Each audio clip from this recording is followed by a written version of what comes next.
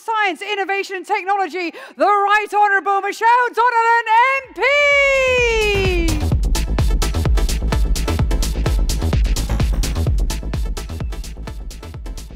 Thank you and good evening, CogX 2023. What an amazing celebration of UK's thriving tech sector we've had over the last few days. And my goodness, do we have a great deal to celebrate. Thanks to some of the brightest, the boldest, and the best of the UK's world-class tech sector talent, we have done some extraordinary things since last year's CogX Festival.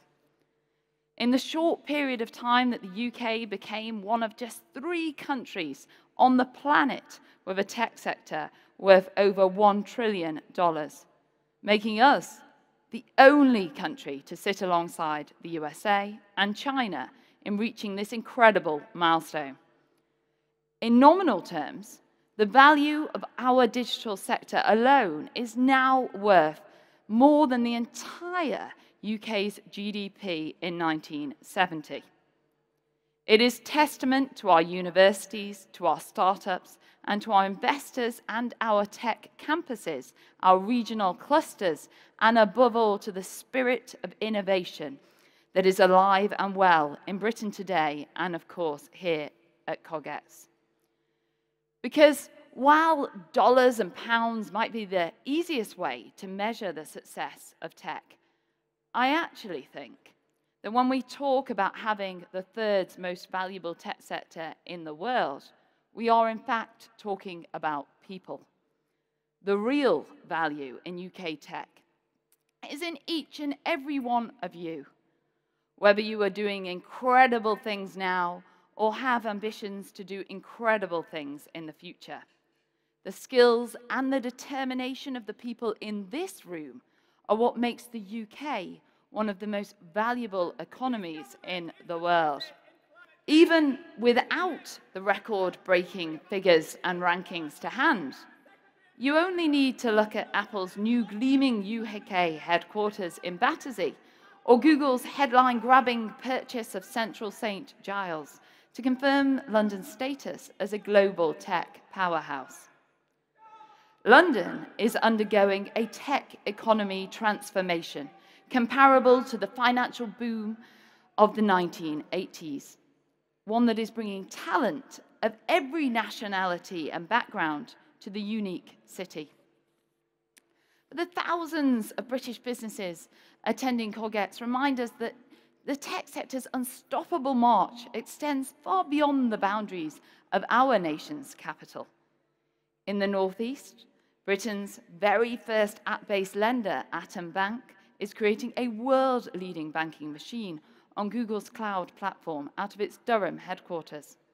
In Northern Ireland, a thriving tech scene has attracted big international players, and Belfast ranks amongst our top 10 cities for capital investment. And in Wales, we have seen world-leading semiconductor clusters like CS Connected, driving innovation in a technology used in nearly every single mobile phone on the market today. It is because of this wholly UK philosophy that we have produced more billion-dollar tech companies than France, Germany, and Sweden combined. In fact, we are now home to twice as many AI companies as any other European nation. But this is only the beginning. We are on the cusp of a tech revolution that we haven't seen since the birth of the internet. Some think this revolution will be the biggest technological advance in human history. Of course, I'm speaking about AI. As the UK's first technology secretary, I have implemented both bold new policies that have put the UK on track to become a true science and technology superpower by 2030. AI will be crucial to that mission. I know I don't need to tell an audience like you what that kind of transformational effect will have on our lives. Just a few months ago, you will have seen that an AI model was used to discover a new drug for liver cancer in the space of just 30 days.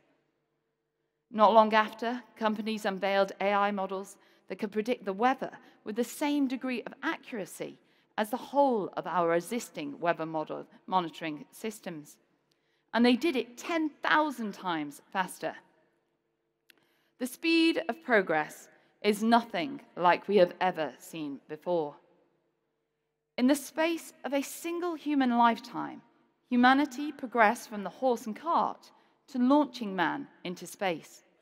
We are now seeing a comparable transformation in the field of AI, but occurring in under a decade. 5 years ago, the most advanced AI could barely write coherent sentences. Today, they can instantly generate stunning art. They can ace the bar exam and use tools as we ourselves do.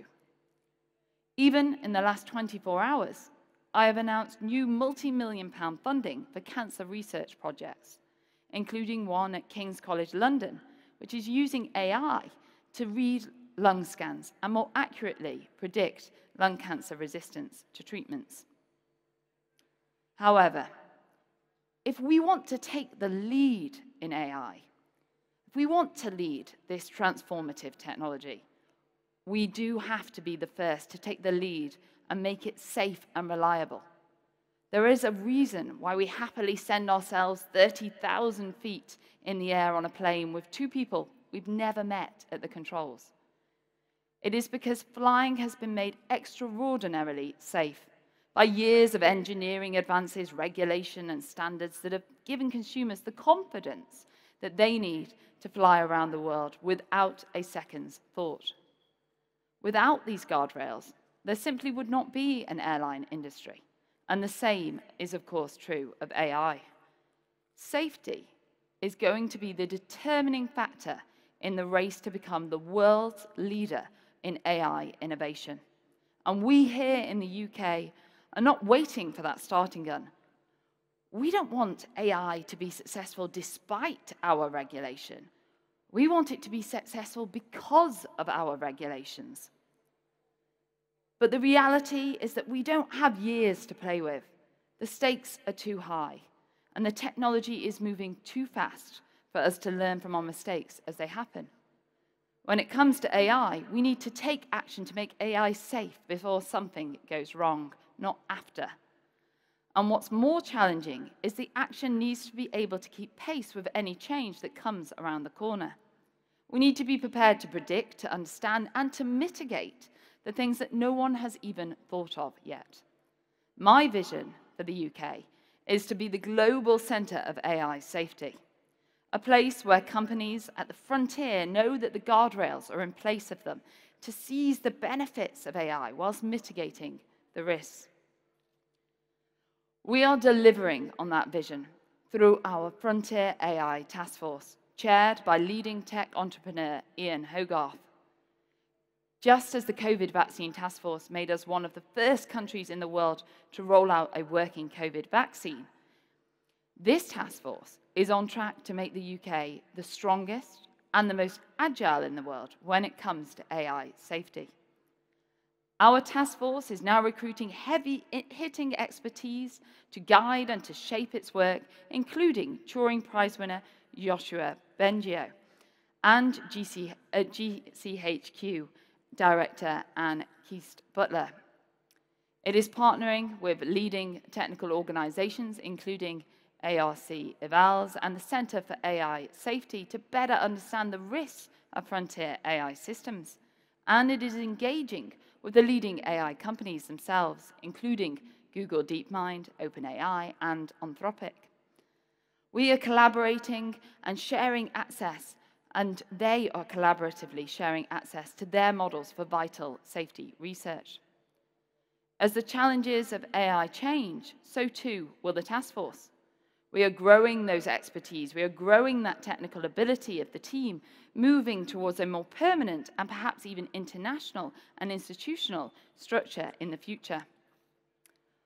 We see the UK as the home of AI safety, and by extension, the home of AI itself. But while Britain intends to lead, AI, of course, knows no geographical boundaries, and nor should our approach, because we need to act globally to tackle the challenges and, of course, reap those rewards.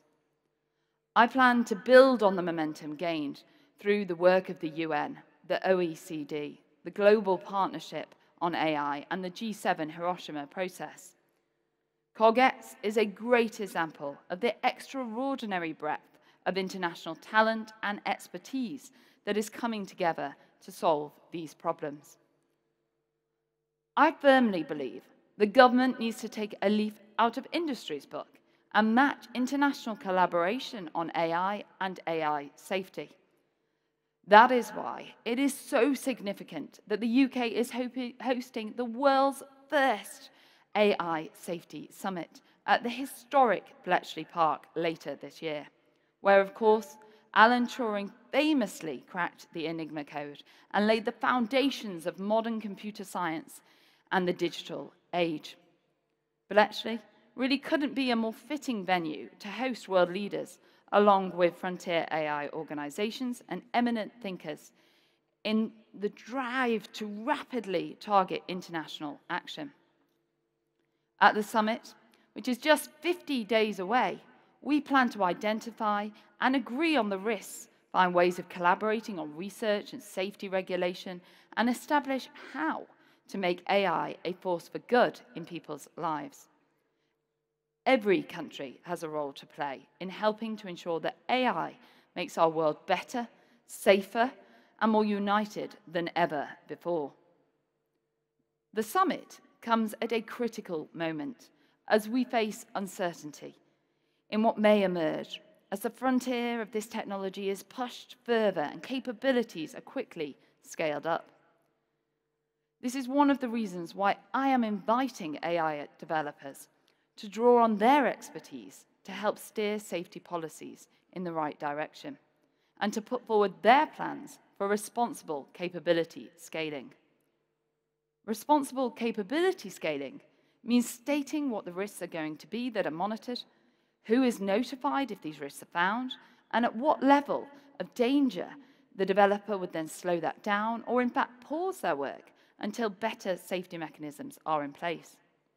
Responsible capability scaling at the frontier of AI needs to be as commonplace as having a smoke alarm in your kitchen. Companies pushing the frontier forward need to have that smoke alarm in place to develop public trust. And of course, this should be coupled with collaborative transparency between AI developers and government. The opportunities that lie before us truly are enormous. Those who lead on AI safety will lead on AI, and they will unlock the enormous benefits that come with it. To help us to find cures for diseases that we never thought were treatable, to provide faster, safer, greener ways to travel, to free us from thousands of hours of work lost to menial tasks while creating the high-skilled, highly paid jobs of our economy that we need and letting us focus on work that we truly enjoy. And it is the UK that needs to seize these opportunities with both hands. Now, before I conclude, I want to leave you with one thought about the year ahead in technology, and AI especially. Early on in his career, while he was developing the cutting-edge tech behind Apple computers, Steve Jobs was inspired by the efficiency of locomotion. He looked at studies evaluating how much energy it takes for birds to travel from A to B, then the same for goats, then the same for mice, then cows, and so on, and finally, human beings. It turns out that for all our brains and our ingenuity, human beings come in about a third of the way down that list of efficiency. We only narrowly beat sheep for how efficiently we can carry out this basic task, with the condor ranking number 1. However, when that same test is run on humans with a bicycle, the results are remarkably different. Humans then become far more efficient, in fact, the most efficient creatures on the planet, twice as good as the condor. Jobs viewed this as an analogy for the personal computer, acting as a tool to enhance human creativity and minimize bureaucracy. For me, this is the perfect illustration of how we should see AI and other breakthrough technologies. Not as tools to replace human thought, but instead as tools to elevate it, to amplify it, that drives up our productivity, that frees us to realize the most creative of our ambitions. By putting safety first, AI can become tomorrow's bicycle of the mind, helping us to live longer, to live happier, to live healthier and more fulfilling lives than ever before in human history. That is the future that lies before us. And it is this government that will work hand in hand with the very best researchers, the very best experts, and the very best innovators of our generation, so that we can realize this future together. Thank you.